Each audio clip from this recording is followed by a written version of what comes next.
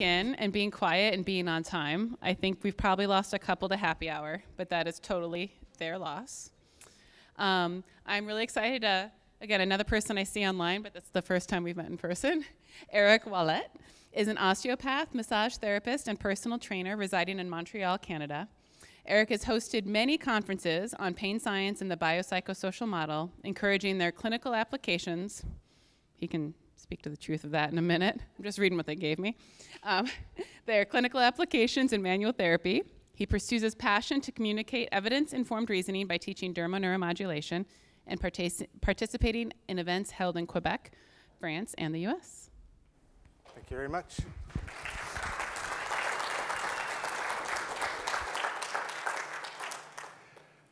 Is this on? Good. Yes. Everybody hear me fine? Yep. I'm now amplified. Hi, my name is Erik, and I'm French. So, my ideas, right now I'm pretty nervous, so ideas run pretty fast in my head, and sometimes the words get in the way. So I might slow down, I might stumble, but that'll be pretty much it. And so I'm an osteopath, I'm a manual therapist, I'm also a massage therapist, so I like the umbrella of manual therapy under both of those labels. And I imagine a lot of people here are also manual therapists, right? We all use our hands to help people along. And the great thing is that we have all these wonderful stories, or at least we hear them, of all the wonderful things that we can do with our hands and feel and all this stuff that really is unique to manual therapists if they have the proper training. And here, well, I'm going to talk about the illusions of touch. The idea is to deconstruct palpation because it can't really happen that way. And we all know that. We should all be familiar with intra and inter-rater reliability. And I won't get into that. And another thing I won't get to, this is San Diego Pain Summit, and I won't talk about pain. But maybe I'll mention it. And we're just going to go through this. And this is sort of a, I set this up sort of like a story to tell, and I do read a lot of my notes on the screen, right? And, you can forgive me for that, for having written all those things down. They're like better than my memory, but also I don't really care. I'll get better at it eventually. And that's pretty much it. So we're going to start off with giving credit where credit is due, and we're going to talk about this little piece of machinery. This, the basic anatomy of the hand, right? 22 major and minor bones, so give or take a few. At least 123 named ligaments, 35 muscles, which moves the finger and thumbs, 17 in the palm of the hand, and 18 in the forearm. All this for this little piece of machinery, which is pretty amazing. And we have 48 named nerves, 3 major nerves, 24 named sensory branches, 21 named muscular branches, and 30 named arteries, and nearly as many smaller named branches. So there's a lot of stuff in here. And usually before, when I presented this before, I said, at my 3-hour lecture, I'll get into the nitty-gritty of all that stuff, and detail it out. And finally, no, I won't do that. I'll just keep it that way. I just want this to be very brief. The thumb is controlled by 9 individual muscles, which are controlled by all 3 major hand nerves, and the thumb possesses a very elaborate and complex movement pattern. This distinguishes us very, very highly, all right? Many primates have an opposable thumb. We're not the only creatures with opposable thumbs, but we're the only ones who can do this, all right? Which gives us a lot of leeway in how we grasp objects. It's a specificity. Wow, the Frenchman said specificity. And the muscles which power the fingers are really, really strong. We do amazing things with that. And this is a fun fact. The force generated by the muscles which bend at the fingertips must be at least 4 times greater than the pressure which is produced at the fingertips. We need it to be very strong or things would just slip out of our hands. We lift heavy weights. We lift our bodies against rocks. Our fingers, these little pieces of bone are held by muscles that are extremely powerful. And the hand is just amazing. It does wonderful things. We can communicate. We can play music. We can compose pieces that, if you can hear one musician sometimes play the piano or the guitar, you can actually wonder, is he really alone? If you can't see him play, what comes out with what we can do with our hands is absolutely amazing. We can do beautiful pieces of art. And this, I still can't wrap my mind around this. I wonder if the person breathes when they do this, but that is very, very, very fine motor control. Those are hands sculpted in the pencil tip. And we even need machinery to amplify whatever we're working on to give our hands greater motor, or at least to exploit the motor control that our hands are capable of and work on very, very small objects to the point of doing very, very fine surgery and brain surgery. So, I didn't set this up properly, but to act out into the world, we need to feel it, right? We need to be able to hold stuff in our hands. We need to be able to act upon things. We need to be able to feel, to identify the things that we interact with. And humans are remarkably sensitive to movements of skin. Humans can report the direction of skin. This is on the forearm with movements as small as 0.13 millimeters, right? Those are movements that are barely detected through vision. So we can have our hand on, we can have something on our forearm, and we can detect movement, but we won't see it move. We're that sensitive, and it's even higher on the hand, but I don't have that data here. The receptors for fine touch and pressure are extremely sensitive and have a narrow receptive field, a very narrow receptive field. We have 1,700 receptors that inhabit one hand, of which 1,650 per every fingertip. That's a lot, right? We get a lot of information from our hands and our fingertips. And information is processed in the fingertips. Not only do they send the signals up, but peripheral neurons in the touch processing pathways perform feature extractions, computations that are typically attributed to neurons in the cerebral cortex. The neurons, the peripheral neurons at the tip of our fingers, process the information before it even reaches our brain. So it can feel the temporal and texture of the objects and identify exactly how to adapt at that moment before it's even processed in our brain. So we have a nervous reaction. Sometimes we can have something in our hands, and if we feel it slip, we'll just grab onto it instinctively. So this is my audience participation moment, right? And our touch is so sensitive, and you guys get to respond. Okay, we'll get this one more time, right? Because this was just a warm-up. Our sense of touch is so sensitive. How sensitive is it, Erik? It's so sensitive that it can detect molecular differences. It's my punchline. Okay, every surface has a different stick-slip frequency due to the identity of the molecules in the topmost layer. And this was tested, right? Researchers tested whether human subjects could distinguish between smooth silicon wafers that differed only in their single topmost layer of molecules. So they had 3 wafers, silicon wafers, and so they gave it to certain subjects who would try to identify if there were a difference between them. One surface was a single oxidized layer made of mostly oxygen atoms, and the other was a single Teflon-like layer made of fluorine and carbon atoms, all right? 15 subjects were tested, right, to tell the difference between the 3 wafers, and the success rate was 71%. We can tell very, very, very minute differences. So this is just to put into perspective how good we are with this piece of machinery. Touch ascends the brain using the spinothalamic pathway. Input reaches the thalamus, where signals are sorted out and processed before being relayed to the primary sensory cortex in the cerebral hemisphere, right? Sending off to the brain a picture. All right, and let's do a little test here, okay? Once again, you'll have to close your eyes, okay? Now, carefully, I want you to reach out in front of you and grab something, anything. Okay, I'll assume that everybody has something in their hands. Do they know what it is that they have in their hands? Can you picture it in your mind? There you go. Would you be able to do otherwise? Would you be able to identify whatever it is in your hand without making a mental picture of it? It's a true question. Well, I'll answer for you guys, okay? I'll answer for you, San Diego. No, I don't think you can. You need to identify the object you're holding in your hand and The science says that your visual cortex is involved in that. It sends to the brain a picture.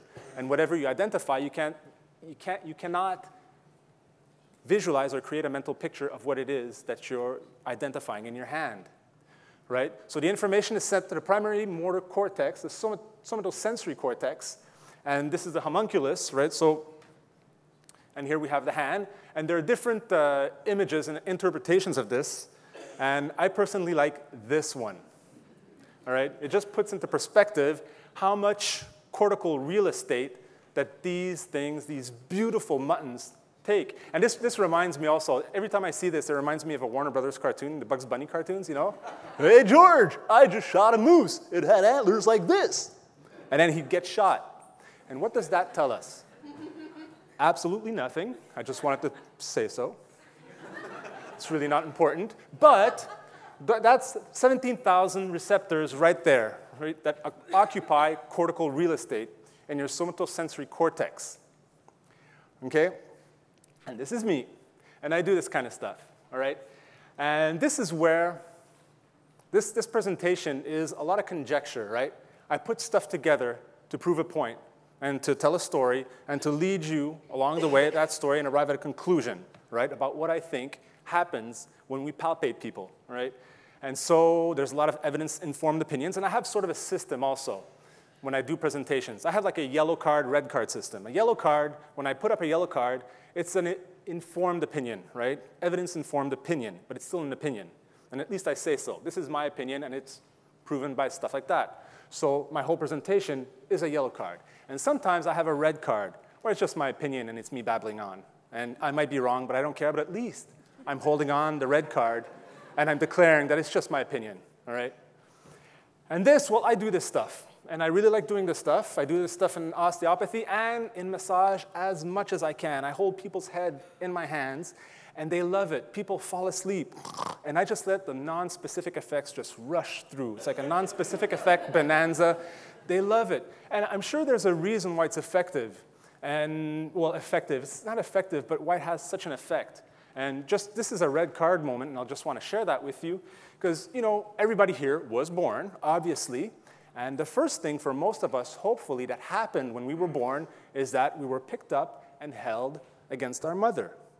And for a new nervous system, right, to have that, to be comforted like that, to be soothed like that, is probably the biggest thing that happens in the first few seconds of your life. And this has happened for generations and generations and generations. It's an extremely soothing thing. So I think this, putting our heads on our hand, is a lot of classical conditioning.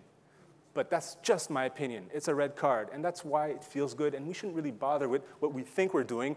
But I do this all the time, and a lot of people do this with a certain more specific intent. But here's the thing. Here's where I want to get to with this, right? This is me with my eyes open, okay? And I can see the person's head, and this is what happens when I close my eyes. My huge hands, I mean, it becomes my world. My fingers are this big. They reach halfway across the room. If I feel something move, and I can, because our hands are very sensitive, it goes like this. And stuff does move. There's a lot of stuff that moves under there. I really don't care what it is. It moves. I play with it, but it happens. And when I open my eyes, well, there. My hands aren't moving. What's happening? I can look away. Oh, wow, yeah. And stuff happens, and I play with that. Sometimes it doesn't. It doesn't always. But most of the time, when you close your eyes and you feel something, it amplifies. I don't know if you guys do this, but usually when I like try to look for something under the couch or whatever and I can't see it, I close my eyes to get a better mental picture of where my hand is and what it is I'm feeling for, what I'm handling. When I'm rummaging in the dark, I usually close my eyes because I can't depend on these. I can depend on these, right? And this is where it gets sort of funky, and I feel really, really interesting, right? Because memory researchers link two brain regions to conceptual organization. The hippocampus contributes to the generalization of concepts and works with the ventromedial prefrontal cortex in real time to organize experiences according to their similarities and differences, okay? So what this means is there not only is a precise idea ingrained in our mind's eye, but an abstract representation to help us link events together. Right? So we know what a dog looks like, but then this is also a dog. But not really. It's just a representation of a dog. It's an abstract representation of a dog. And it's a shortcut to help us understand the world and make a decision or have a reaction, right? We think in abstract form. And to prove the point, and we react. Abstract images are like metaphors. We react to them. They make sense to us, right? And we create stories with them. We link things together with that. And proof, well, proof of this. At least an exercise to get my point across. Saying proof of this is pretty heavy with this crowd. I have to watch out. But an exercise to get this point across is we know exactly what this is, right at the first glance, right? It's just squiggles on a page, but they're beautiful squiggles, and we know exactly what it is or what's trying to be conveyed here. It has meaning for us. Even this, right? And I went really easy with this one because we're programmed to recognize faces. And so we can easily identify the faces here. And of course, this is a beautiful autumn scenery. I'm sure everybody can see this. I hope everybody can see this. But it may not mean the same thing to everybody. But this one here, this is me watching Netflix. You didn't get that, but it is. And we search for meaning. We always look at things and we're looking for patterns, and it has an effective value. We have an emotional response to whatever's happening, and we try to make sense out of it, even if we can't. But I can almost see a face in there somewhere, but I know it's not there. And so this is my abstract painting, right? And I have a story behind this, okay? And I was massaging, okay? And I was doing what I do when I usually massage, rub oil on the person and everything like that. And at a certain point in the massage, a searing pain shot up in my back, and my leg buckled. Right, and I had to hold myself onto the table. And at that moment, the image that came through my mind was this and boom, this. And that's the first thing that came through my mind. And I go, what? With that pain, instantly, in a microsecond, there was this image. Okay? It's a very abstract image. It's the best representation, visual representation I could do of it. And this may be unique to me because I'm a very visually oriented person, in case you didn't get that. But can anybody identify what I might have associated my back pain with this image? A bulging disc. That's the first thing that went to my mind because of this image associated with the pain. Okay? And at that point, I was there, what was that? And I continued to massage, leaning onto the person. And this is great, you can do that in massage, and she didn't notice anything. So I kept going, and I was thinking, okay, I have to be really careful. I'm sure it's not a herniated disc, but I don't know. I'll just check if the symptoms aggravate, if my leg gets numb or something like that, if I need to call my mom. But I'll see how this works out. And finally, I was able to finish a massage. It did hurt, but I didn't have the cold sweats anymore, and the pain did go away around a week or two later. Okay? It took a lot of time for me to work that pain around, but it went away. And I reasoned myself into thinking, well, it's probably not a herniated disc. I hope so, but I don't know for sure, so I'll just be very careful, and everything was fine. But this moment is ingrained. I can't get rid of this moment anymore, especially now that I drew it and I'm showing it to everybody. Now everybody can share it back to me. Hey, Eric, remember that time where you drew an abstract painting of a breakfast? But, and our brain tries to link things together, right? It tries to make a coherent story out of events.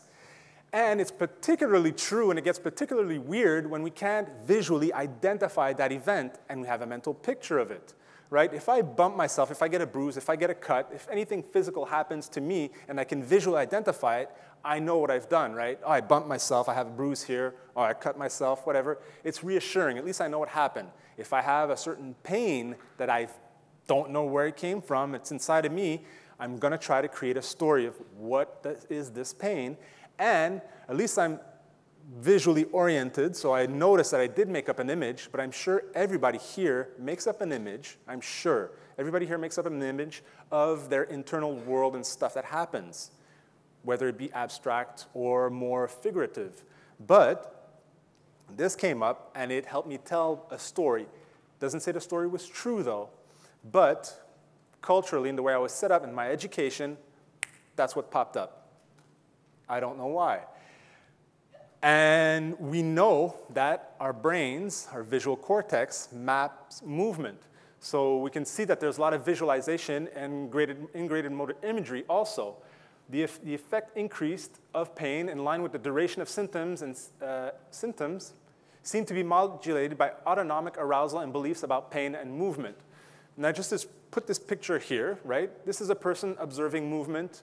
This is a person imagining movement, and this is a person, and it's just a graphic representation, right? But this stuff does happen also, and it's fun to have it drawn out that way. And this is a person, the activity in the brain of a person performing the movement.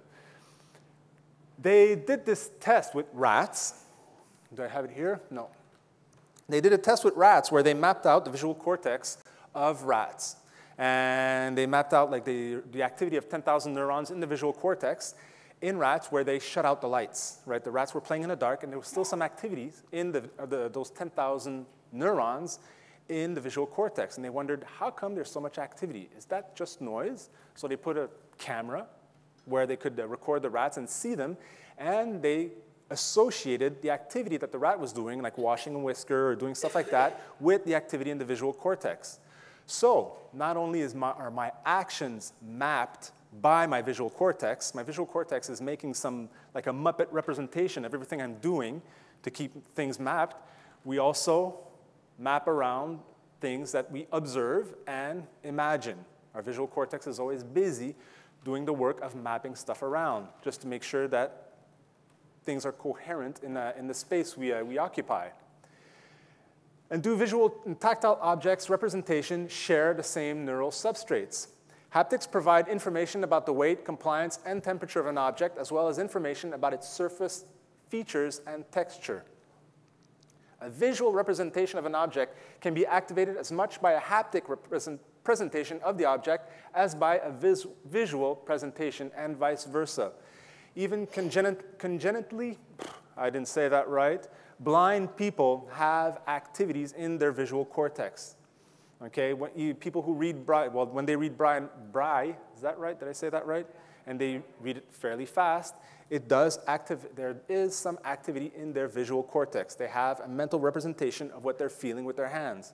This is recorded. Neuroimaging studies that have demonstrated that visual and haptic processing overlap within the human brain.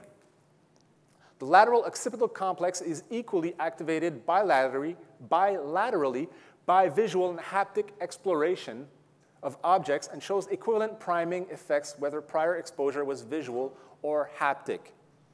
That's a fancy way of saying what I've just been saying. It's busy, the visual cortex is busy mapping stuff out. All right? And senses cohabit in the visual cortex. And when one uses touch to explore an object, a mental image of the object is constructed. And this process of constructing a mental image recruits the extrastriate cortex, which is, here we go, here. Sorry about that. Extrastriate regions specialize in tasks such as visual spatial processing, color discrimination, and motion perception. So there is no doubt that mental images of objects are constructed when they are haptically explored for the purposes of recognition.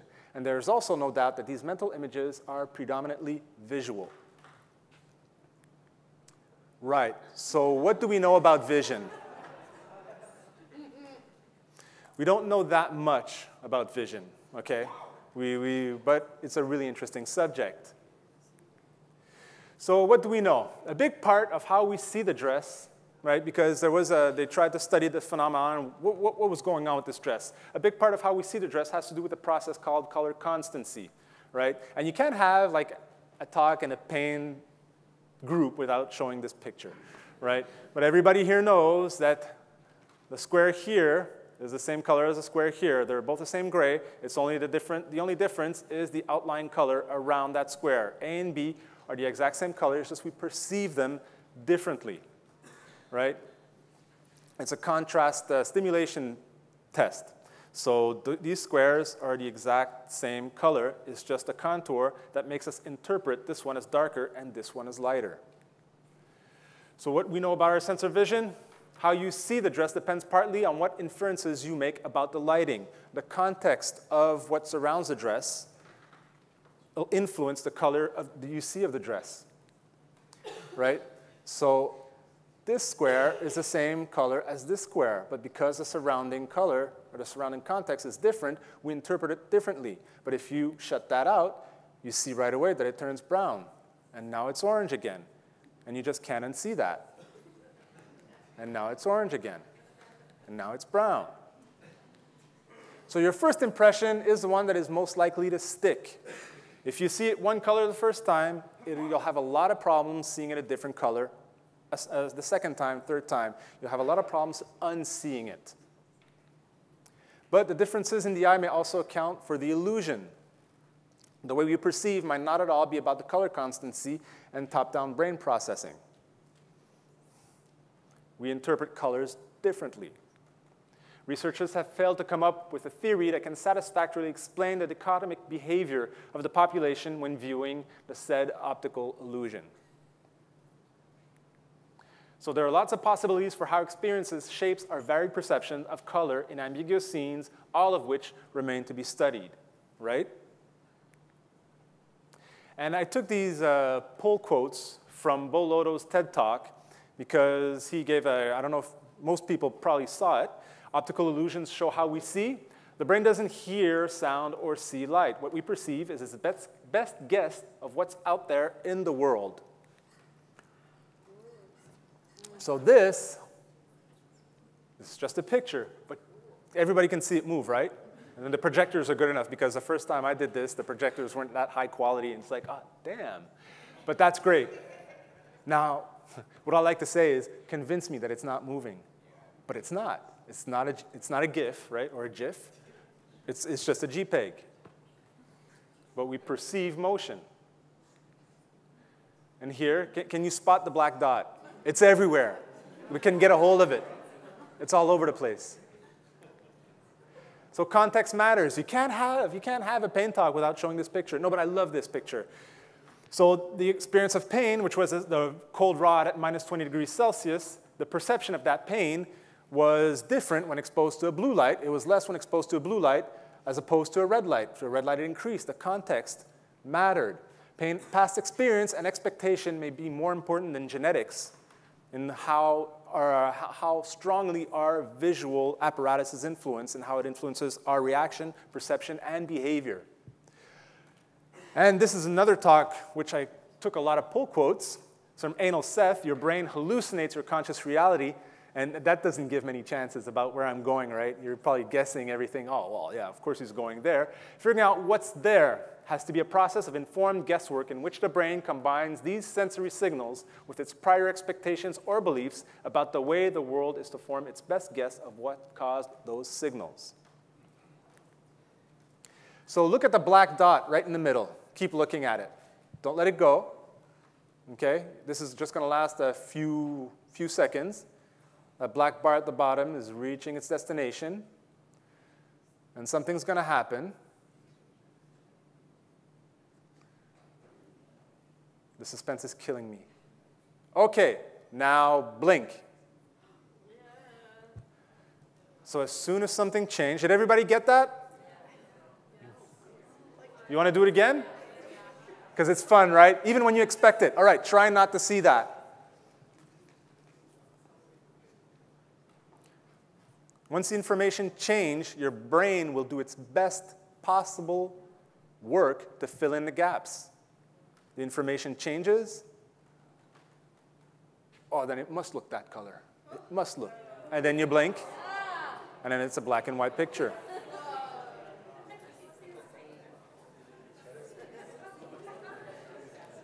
Your brain fills in the blanks, and it's really fun. It's fun. You know, then I know everybody's going to go on Google and check like hallucinations, and they're going to freak out about all the things that are on. I had a hard time picking out illusions. I said, okay, I'm just going to settle with this one. It's like, another one, another one.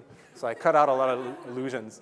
But we're really heavily visually dependent, and we can alter bodily perceptions through visual illusions. Right? The mirror box therapy is an example of that. Has anybody ever tried this, by the way? It's freaky. I've done the rubber hand illusion. You've done the rubber hand illusion? Weird. Yeah, I haven't done it yet, but there it is, the rubber hand illusion, and it's been extensively studied, and we don't doubt that, right? I mean, even the body temperature of your hand diminishes because the importance is attributed to the perceived hand and not necessarily the felt hand, which is pretty amazing. And also, these are really great, and I love Tasha Stanton's work on this. Bodily illusions, bodily resizing illusions will influence the pain that we perceive, right? I did say perceive. The effect of resizing illusions modulate osteoarthritic pain and swelling. So people who would look at their leg, right, would see it with the special camera, would see it would get visual feedback of the leg either being stretched out, compressed, and it would alter the way they felt their leg or they perceived their leg. Very, very visually dependent on how we perceive our world.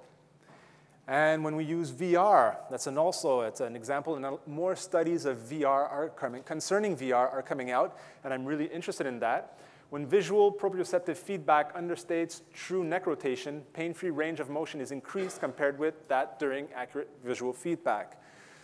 So what happened here is that a person would turn their neck 30 degrees, and it would hurt. You put on the VR goggles, and they would turn their head, and in the VR goggles, instead of going 30 degrees, they'd see 15. So they'd reach over for 15 more, and it wouldn't hurt because they would get visual feedback that they've only reached halfway, so it's okay to go the other half.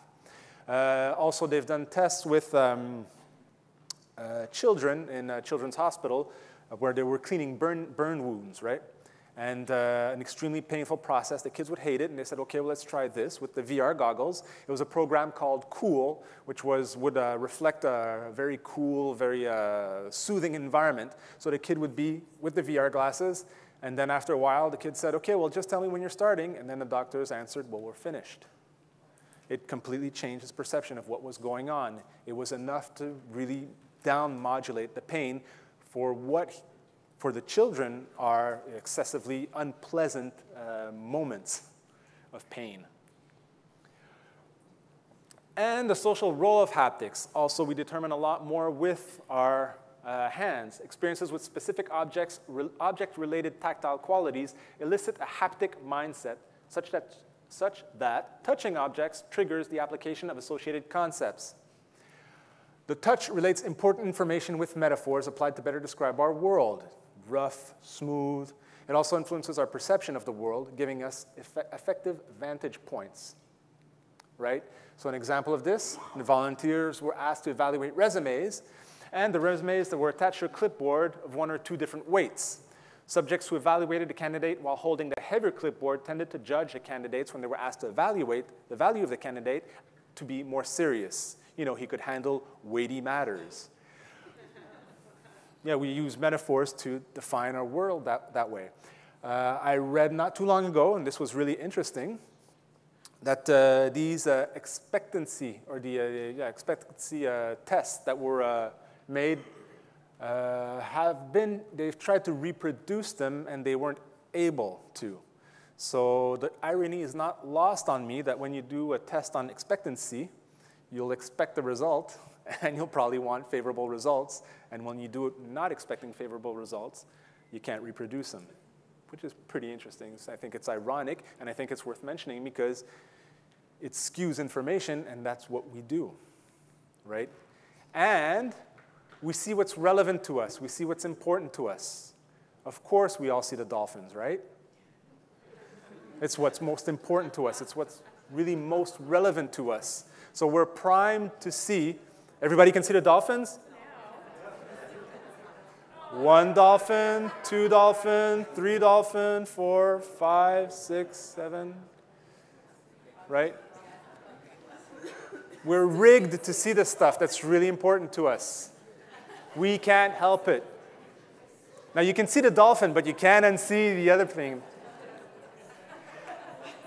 We achieve this now with all this. With screwing around visual and objects and representations, priming and conditioning on touch, we achieve this with visual representation associated with tactile feedback.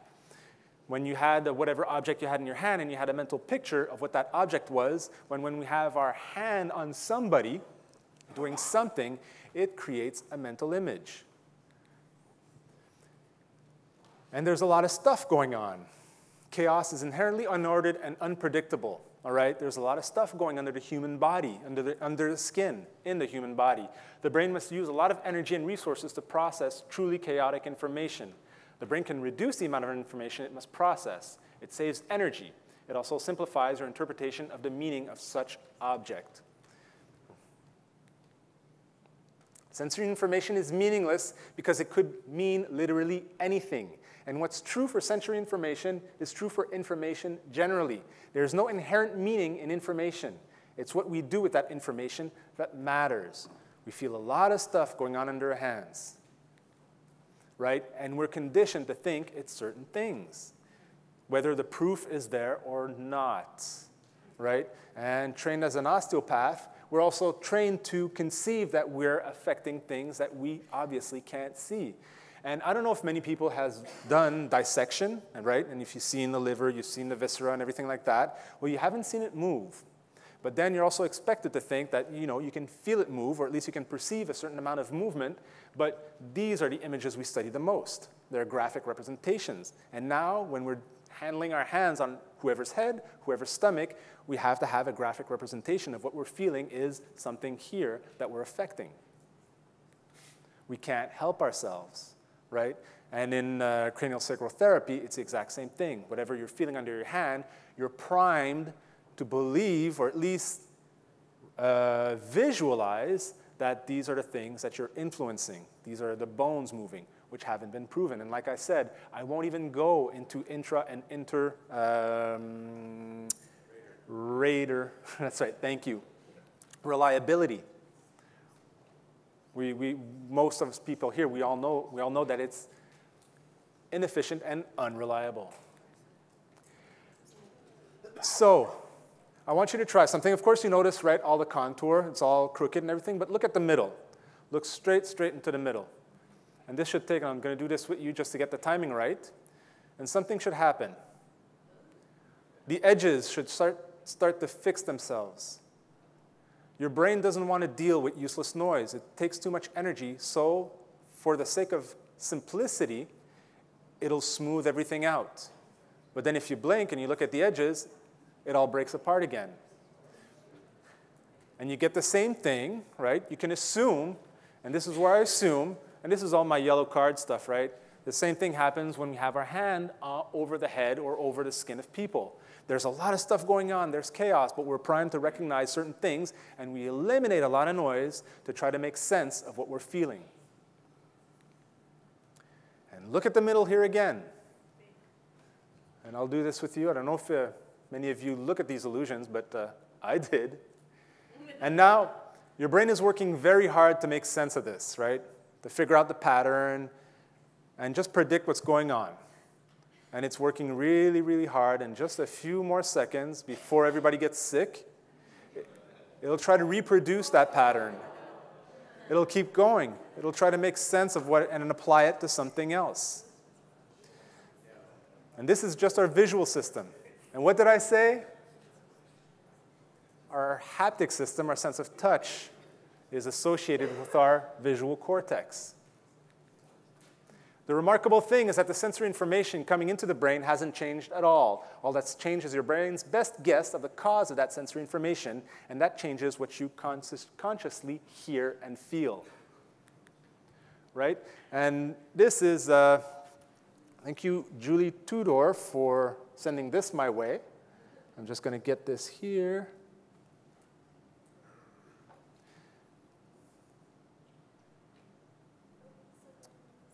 So this is the best illusion of the year 2019, and I really like this. Everybody should be seeing the same thing, right? But until there's a variable that changes the whole thing, and you can keep reading that. And when you have another element that's added to it, it changes a bit your perception. But it's still the same thing, and all of a sudden, it does something else.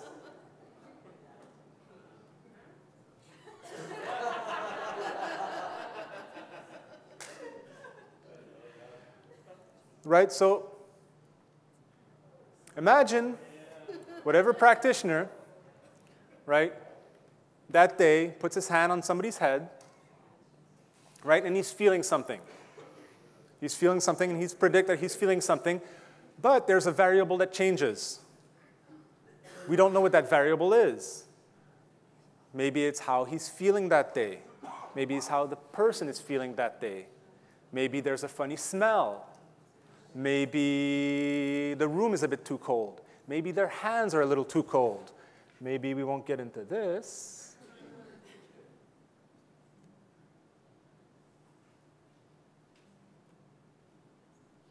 Oh, no, sorry about that. I just did the wrong thing.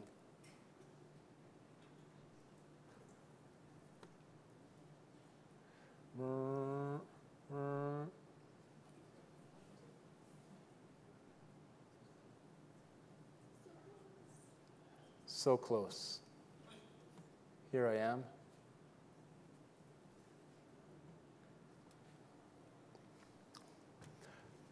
Right? And what I was saying, we don't know what variables change that'll change our perception of what's happening. If a green bar across a screen, a horizontal bar, and a vertical bar would change what we perceive visually, what variable changes under our hands or in the context in their environment that's going to change our perception? We don't know. At least I don't think we do. I don't. I'll be honest, I don't. Okay? And palpation is classical conditioning. And this is what happens in the classroom, right? When we learn this stuff, we're all lined up with our hands there, very, very well intent on doing a good job because we want to pass our exam, because we're investing a lot of energy in understanding, because we want to do our best to help people, and we're sure that this is the best way to do it. All our best intentions are put into trying to learn and understand this. And then you have a teacher who has like this Leonard Cohen voice who goes across the room saying, who can eroticize anything with that voice. Feel the flesh dance in your hands. And do stuff like that. Maybe that didn't sound very erotic. But, and this is a red card moment, okay? And this is what I think.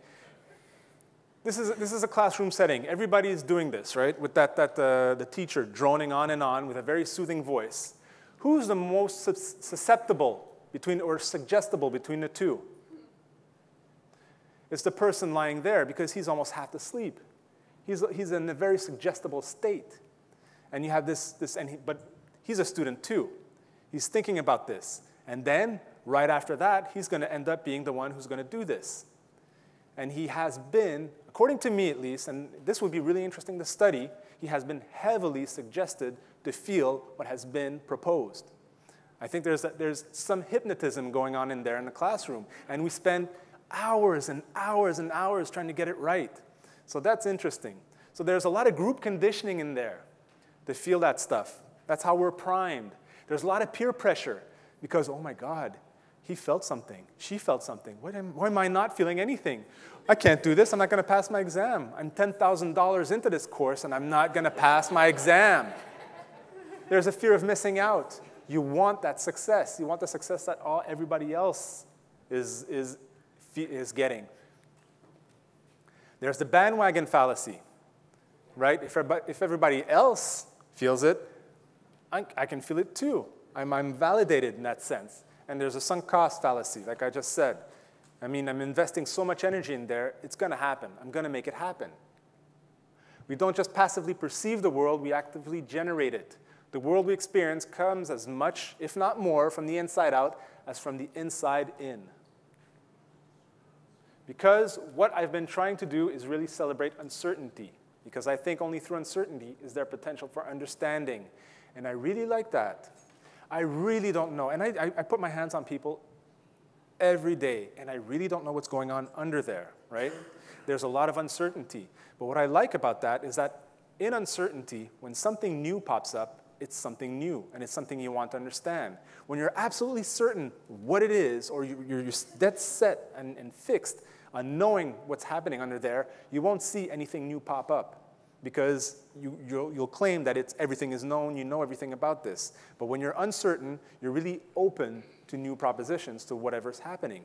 And it's not about me also, it's about what's happening to the person I'm with. So we can't conclude anything when we're relying on palpation alone. We can safely assume that we're compiling information. Cortical processing, intuition, and creative freedom will help us interpret what's happening. And this, whoops, sorry about that. And this is, I've quoted Diane on this because the first time I took the DNM workshop in 2012, this made me feel really good. It's okay to feel something. It's just not okay to believe it's anything. So stuff is happening under their hands because they're very, very sensitive. And I'm done. No, I'm not creeping on you. I mean, a little. Yeah. I'm reassuring you, though. Thank you. Closing thoughts, and then we can get some beer. What? Anyways, I search for contrast. I assess and evaluate change because it's really fun talking about illusions, but we do actually feel stuff under our hands, right? And it's not a question of thinking, oh, is it real? Is it not? It's all real. It's all there. It's what we make of that information that makes a difference, right? We have to sort of, the last time I presented this, I felt I sort of had to reconcile reality and experience to not leave everybody like, what the hell? You can assess and evaluate changes, what we feel under our hands. But we need to keep the locus of control and we have to respect the locus of control and interoceptive domain of the person that's in front of us, that's feeling whatever they're feeling, whatever we're doing or acting upon. It's their business. It's about how they feel.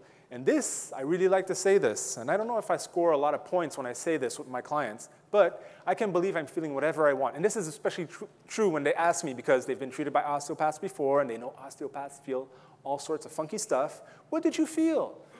And I answer this. I can feel anything I want. It's your opinion about what you feel that matters the most. How do you feel? Please tell me, do you feel better? What's different? Anything different. Doesn't have to be better. Anything different. And I always bring it back to them. It's not about me. People informed of the biases and pitfalls of their unconscious brains are better at using their conscious minds to overrule them. Thank you very much. I hope you enjoyed the presentation.